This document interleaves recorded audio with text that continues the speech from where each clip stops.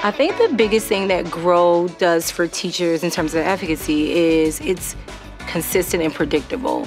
I like the fact that it's also customizable. So like for us, for instance, in Grow, our program shows our teacher a rubric. And so teachers are able to get feedback based on that rubric.